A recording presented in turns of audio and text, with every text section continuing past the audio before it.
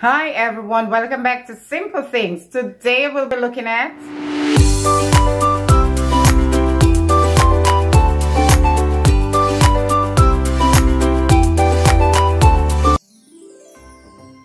Christmas just wouldn't be complete without fruitcake, sorrel, eggnog, Santa Claus, and presents under a Christmas tree, right?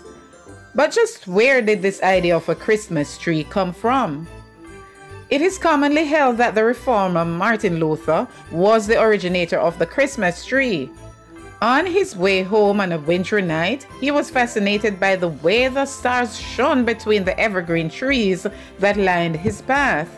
In an effort to have his family experience this joy, he erected a tree in his house and decorated it with candles. As exciting as this popular story sounds, no proof of its authenticity exists. Many of the traditions we hold dear today, even in Christian circles, predates the Christian era. Shockingly, many of the traditions associated with December 25 also predates the Christian era. You see, friends, evergreen plants and trees were held dear to many cultures and religions across the globe in winter.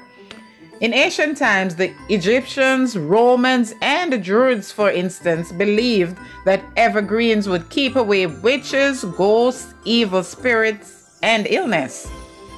In Egypt, it was felt that the Egyptian sun god Ra began to recover from his illness during the winter solstice.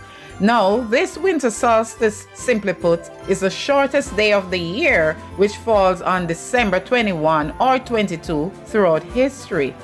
Egyptians would traditionally hang evergreens in their homes, symbolizing the triumph of life over death and the new life to come in the spring. For the Romans, the winter solstice was also of extreme importance. According to History.com, and I quote, "Early Romans marked the solstice with a feast called Saturnalia in honor of Saturn, the god of agriculture. This was celebrated annually December 17 to 24. The Romans knew that the solstice meant that soon farms and orchards would be green and fruitful.